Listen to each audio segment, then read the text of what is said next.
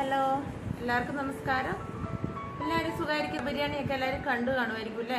കുറേ പേരൊക്കെ കണ്ടു, കുറേ പേരൊക്കെ കണ്ടില്ല. കുറേ പേരൊക്കെ ചിലപ്പോൾ ചെയ്യാൻ നേരത്തായിരിക്കും കാണുന്നത് അല്ലേ? അപ്പം നമുക്ക് ഇന്നത്തെ റെസിപ്പിയിലേക്ക് പോകാം. ഇന്ന് ഞാൻ ഉണ്ടാക്കാൻ പോകുന്നത് നമ്മുടെ തമിഴ്നാടിൻ്റെ പാരമ്പര്യമായ ഒരു അടയാണ്. ഇത് തമിഴ് എല്ലാവരും ഉണ്ടാക്കുന്ന അടയാണ്. ഇത് പണ്ട് കാലം തുടങ്ങിയവരുണ്ടാക്കുന്നതാണ്. ഇത് ശരീരത്തിന് ഒത്തിരി ഹെൽത്തിയായ സാധനങ്ങളാണ് അതിനകത്തുള്ള. അതുപോലെ പരിപ്പ് വർഗ്ഗങ്ങളെല്ലാം തന്നെ ചേരുന്നുണ്ട്. അപ്പം ഇത് നമ്മൾ പിള്ളേർക്കൊക്കെ കൊടുക്കുകയാണെങ്കിൽ ഒരട കഴിച്ചാൽ മതി. അത്രയ്ക്ക് നല്ല ഹെൽത്തി ബെനിഫിറ്റ്സ് ആണ് ഇതിനുള്ളത്. അപ്പം നിങ്ങളെല്ലാവരും ഇത് ചെയ്ത് നോക്കില്ലേ എന്നല്ല, നമ്മളൊന്ന് ട്രൈ ചെയ്ത് നോക്കുക. ഒരു പ്രാവശ്യം ചെയ്ത് നോക്കുക. നിങ്ങൾക്ക് എല്ലാവർക്കും തീർച്ചയായിട്ടും ഇഷ്ടപ്പെടും. അപ്പം നമുക്ക് റെസിപ്പിയിലേക്ക് പോകാം. എങ്ങനെയാണ് നമ്മൾ അട ഉണ്ടാക്കുന്നതെന്ന്, അതുപോലെ അതിന് പറ്റിയൊരു ചട്നി ഉണ്ട്. ആ ചട്നിയും എങ്ങനെയാണ് ഉണ്ടാക്കുന്നതെന്ന് നമുക്ക് കാണാം.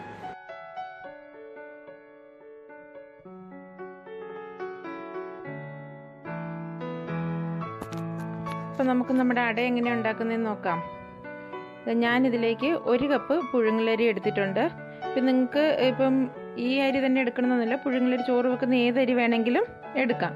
ഇതിലേക്ക് 1/2 കപ്പ് തോരൻ പരിപ്പ്, 1/2 കപ്പ് കടലപ്പരിപ്പ്, പിന്നെ ഒരു 1/4 കപ്പ് ഉഴുന്ന്, പിന്നെ ഒരു 1/2 കപ്പ് ചെറുപയർ പരിപ്പ്. ഇത്രയും സാധനങ്ങൾ ഇട്ടിട്ടാണ് നമ്മൾ ഈ അട ഉണ്ടാക്കുന്നത്. ഈ ഇട്ടേക്കുന്ന എല്ലാ സാധനങ്ങളും നമ്മുടെ ശരീരത്തിന് ഒത്തിരി ഹെൽത്തിയായ പയറുവർഗ്ഗങ്ങളാണ്. പയറുവർഗ്ഗം കഴിക്കുന്നത് ശരീരത്തിന് ഒത്തിരി നല്ലതാണ്. പിള്ളേർക്കൊക്കെ കൊടുക്കുന്നത് നല്ലതാണ്. അപ്പോൾ ഇത് ഞാൻ നന്നായി കഴുകി എടുത്തിട്ടുണ്ട്. ഇനി ഇതിൽ വെള്ളം ഒഴിച്ചിട്ട് നമുക്ക് കുതിരാൻ വയ്ക്കാം. അപ്പം ഞാനിത് രാത്രിയാണ് വയ്ക്കുന്നത്. ഇപ്പോൾ ഇത് രാവിലെ അരച്ചെടുക്കാമെന്ന് വിചാരിച്ചിട്ട്. അപ്പം നിങ്ങൾ കുതിരുന്ന പോലെ ഒരു 4-5 മണിക്കൂർ കുതിരാൻ വയ്ക്കുക. ഇപ്പോൾ രാവിലെയായി, ഞാനിത് നന്നായി കുതിർന്നിട്ടുണ്ട്. ഇനി ഇത് നമുക്ക് അരച്ചെടുക്കാം. നന്നായിട്ട് അരച്ചെടുക്കരുത്. കാരണം ഇത് കുറച്ചൊരു തരി വേണം. ആ കടലയൊക്കെ ഒന്ന് കടിക്കുന്ന പോലെ ചെറിയൊരു തരിപ്പ് വേണം. എന്നാലത് നല്ല ടേസ്റ്റായിട്ട് നമ്മൾ കഴിക്കുമ്പോൾ ഒരു ക്രിസ്പിനെസ് ഉണ്ടാകും. ആ കടലയൊക്കെ ഒന്ന് ഇടയ്ക്ക് കടിക്കാനൊരു നല്ല പ്രത്യേക സുഖം ഉണ്ടാകും. അപ്പം ഞാനിത് അരച്ചെടുത്തിട്ടുണ്ട്. ഒത്തിരി വെള്ളം പോലെയല്ല ഞാൻ അരച്ചെടുത്തേക്കുന്നത്. അപ്പോൾ ഒരു അട ഉണ്ടാക്കുന്ന ലെവലിൽ തന്നെ, ദോശ ഉണ്ടാക്കുന്നതല്ല, ഒരു അട ഉണ്ടാക്കുന്ന പോലെ അവസ്ഥയിൽ ആണ് ഞാൻ അരച്ചെടുത്തിരിക്കുന്നത്. ഇനി ഇതിലേക്ക് നമുക്ക് അടുത്തത് എന്താ ചേർക്കേണ്ടതെന്ന് അറിയാം. അടുത്തത് നമ്മൾ ഇതിനകത്തേക്ക് കുറച്ച് പച്ചമുളക് ഇടണം. അതുപോലെ തന്നെ ഇഞ്ചി. നമുക്ക് പച്ചമുളക് എടുക്കാം. ഇപ്പം ഞാനൊരു 5 പച്ചമുളക് എടുത്തിട്ടുണ്ട്. ഇതിന് ഒത്തിരി എരിവില്ല. അപ്പം നിങ്ങൾക്ക് വേണമെങ്കിൽ 2 കൂടെ ചേർക്കാം. എരിവുള്ളതാണ് ഇതിനൊരു പ്രത്യേക സുഖമാണ് അത് കഴിക്കുമ്പോൾ. അപ്പം ഞാൻ പിള്ളേർക്ക് കൊടുക്കേണ്ടത് കൊണ്ടാണ് ഇത്ര ഇട്ടേക്കുന്നത്. അതുപോലെ ഒരു ചെറിയ കഷ്ണം ഇഞ്ചി. ഇത് രണ്ടും അരിഞ്ഞിട്ട് ഇതിലേക്ക് ആവശ്യത്തിന് നമുക്ക് ഉപ്പ് ഇട്ടിട്ട് നന്നായിട്ടൊന്ന് മിക്സ് ചെയ്തെടുക്കണം.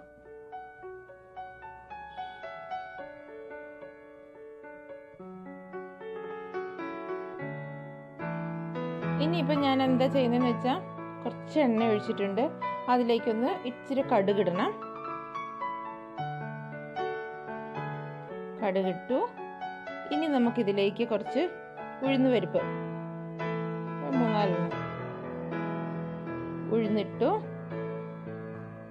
നമ്മൾ കടുക് പൊട്ടിക്കുന്ന പോലെ തന്നെ സാധാരണ. പിന്നെ കുറച്ച് 2 ഉണക്കമുളക്, വറ്റൽമുളക് 2 ഇടാം.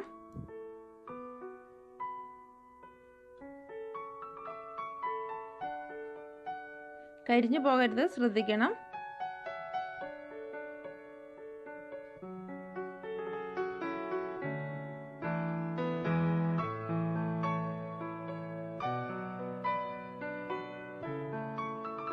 ഇനി ഇതിലേക്ക് നമുക്ക് കുറച്ച് കറിവേപ്പിലയും കൂടെ ഇട്ട് കൊടുക്കാം. ഇതെല്ലാം കൂടെ നമുക്കൊന്ന് ഫ്രൈ ചെയ്തിട്ട്, ഇപ്പോൾ കടുക് പൊട്ടിച്ചിട്ട് നമുക്ക് അതിലേക്ക് നമ്മൾ അരച്ച് വെച്ചേക്കുന്നതിലേക്ക് നമുക്ക് ഒഴിക്കാം. ഇതിലേക്ക് കുറച്ച് കായപ്പൊടി കൂടെ ഇടണം. കായത്തിൻ്റെ പൊടിയാണ്. ഒരു 1/4 ടീസ്പൂൺ കായമാണ് ഞാൻ ഇട്ടിരിക്കുന്നത്.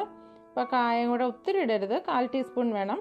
1/4 ടീസ്പൂൺ കായത്തിൻ്റെ പൊടി കൂടെ ഇട്ടിട്ട് നമുക്കൊന്ന് മൂപ്പിച്ച് നമുക്കതിലേക്ക് ഒഴിക്കാം.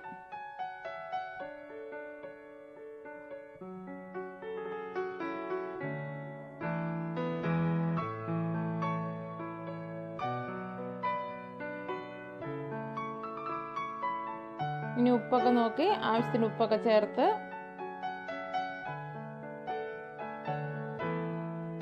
നന്നായി ഇളക്കി മിക്സ് ചെയ്തെടുക്കാം. വളരെ എളുപ്പമാണ്, ഇത് പെട്ടെന്ന് ചെയ്യാം. നമ്മളിത് കുതിർത്ത് വെച്ച് അരച്ചു ജസ്റ്റ് ഇതൊന്ന് കടുക് പൊട്ടിച്ചൊഴിച്ചിട്ടു നമ്മളങ്ങോട്ട് കോരി ഒഴിച്ച് ചുടുന്നു. ഇത്രേ ഉള്ളൂ.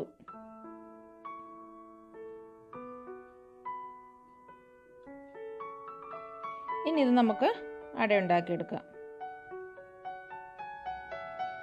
അപ്പം ആദ്യമായിട്ട് കാണുന്ന ആരെങ്കിലൊക്കെ ആണെങ്കിൽ സബ്സ്ക്രൈബ് ചെയ്യാൻ മറക്കരുത്. സബ്സ്ക്രൈബ് ചെയ്താൽ ആണ് എനിക്ക് സബ്സ്ക്രൈബേഴ്സ് കൂടുള്ളൂ, നിങ്ങളുടെ ഒരു സപ്പോർട്ട് എനിക്കുണ്ടാവുള്ളൂ. പിന്നെ അതുപോലെ തന്നെ നിങ്ങൾക്ക് എൻ്റെ നോട്ടിഫിക്കേഷൻസ് സബ്സ്ക്രൈബ് ചെയ്താൽ മാത്രം പോരാ, നമുക്ക് അതിൻ്റെ അടുത്ത് വരുന്ന ബെല്ലും കൂടെ ക്ലിക്ക് ചെയ്യണം. അപ്പോഴാണ് ഞാനിടുന്ന റെസിപ്പീസൊക്കെ നിങ്ങൾക്ക് നോട്ടിഫിക്കേഷനായിട്ട് വരുള്ളൂ. അത് ആദ്യമായിട്ട് കാണുന്നവർ മാത്രം മതി. ഓൾറെഡി സബ്സ്ക്രൈബ് ചെയ്തവരാരും സബ്സ്ക്രൈബ് ചെയ്യണ്ട. അപ്പോൾ നമ്മുടെ അട റെഡി ആയിട്ടുണ്ട്. ഇനി നമുക്കൊരു പ്ലേറ്റിലേക്ക് എടുത്ത് മാറ്റാം. നിങ്ങളൊരു കാര്യം ശ്രദ്ധിക്കണം, എപ്പോഴും നമ്മൾ അട ചുടാൻ നേരത്ത് ആദ്യം നമ്മുടെ ദോശ പാനാണെങ്കിലും എന്താണെങ്കിലും തീ കുറച്ച് വെക്കണം. എന്നിട്ട് ചെറിയ ചൂടോടെ കോരി ഒഴിച്ച് പരത്തിയതിന് ശേഷം ഫ്ലെയിം കൂട്ടി വെക്കണം. ഇനി നമുക്കിതിനൊരു ചട്നിയും കൂടി ഉണ്ടാക്കാം. ഇതിന് ഞാൻ എടുത്തിരിക്കുന്ന 1 സ്പൂൺ ഉഴുന്നുപരിപ്പ്, 1 സ്പൂൺ കടലപ്പരിപ്പ്, കുറച്ച് സവോള, 2 വറ്റൽമുളക്, 1 തക്കാളി. അപ്പം ഈ ചട്നി നമുക്ക് എങ്ങനെ ഉണ്ടാക്കുന്നതെന്ന് നോക്കാം. വറ്റൽമുളക് 1-2 കൂടെ വേണമെങ്കിൽ എടുക്കാം. ശരിക്കും ഇത് എരിവുള്ള ചട്നി, കാരച്ചട്നി എന്നാണ് പറയുന്നത്. പക്ഷേ ഞാനിതിനകത്ത് എരിവ് 2 വറ്റൽമുളക് ഇട്ടിട്ടുള്ളൂ. ഇതിട്ടാൽ തന്നെ എൻ്റെ മക്കൾ എന്നോട് എരിവാന്നും പറഞ്ഞ് കഴിക്കില്ല. അതുകൊണ്ട് ഞാൻ അവർക്ക് വേണ്ടി 2 വറ്റൽമുളക് ഇട്ടിട്ടുള്ളൂ. ഒരെണ്ണം കൂടെ നിങ്ങൾ കൂടുതൽ ഇട്ടോ, അപ്പോൾ കുറച്ചും കൂടെ എരിവ് കിട്ടും. പിള്ളേർക്ക് കൊടുക്കാനാണെങ്കിൽ ഇടണ്ടേ. ഇനി ഇതൊക്കെ നമുക്ക് ഒന്ന് റോസ്റ്റ് ചെയ്ത് എടുക്കാം.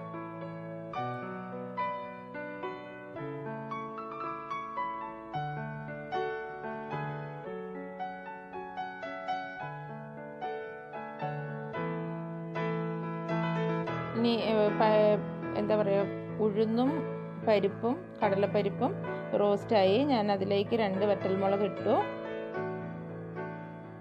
ഇനി ഇതിലേക്ക് ഒരു പാതി സവോളയേ ഉള്ളൂ, പാതി സവോള അരിഞ്ഞു വെച്ചിരിക്കുന്നത് കൂടി ഇട്ടു. നന്നായി വഴറ്റിയെടുക്കാം. ഇതിനകത്ത് പുളി ചേർക്കുന്നവരും ഉണ്ട്. ഞാനിതിനകത്ത് പുളി ചേർക്കുന്നില്ല, ഈ തക്കാളിയുടെ പുളി മതി.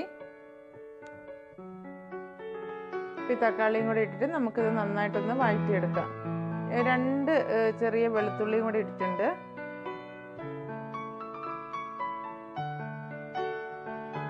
അപ്പോൾ ഇത് നന്നായിട്ട് വഴറ്റിയെടുത്തു. ഇനി നമുക്കിത് അരയ്ക്കാം. അപ്പോൾ ഞാൻ ഇതിനകത്തേക്ക് 1 പിടി തേങ്ങയും കൂടി ഇട്ടിട്ടാണ് അരച്ചെടുക്കുന്നത്.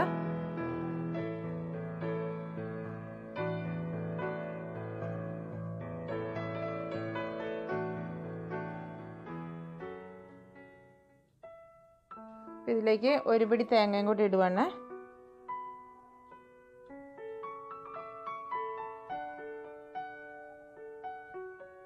നമുക്കിത് ഒരു ചട്നിയുടെ പേസ്റ്റ് അനുസരിച്ച് അരച്ചെടുക്കാം. ചട്നി അരയ്ക്കുമ്പോൾ നമ്മൾ ഫൈൻ പേസ്റ്റായിട്ട് അരക്കില്ലല്ലോ. ആവശ്യത്തിന് ഉപ്പും കൂടി ഇടാം.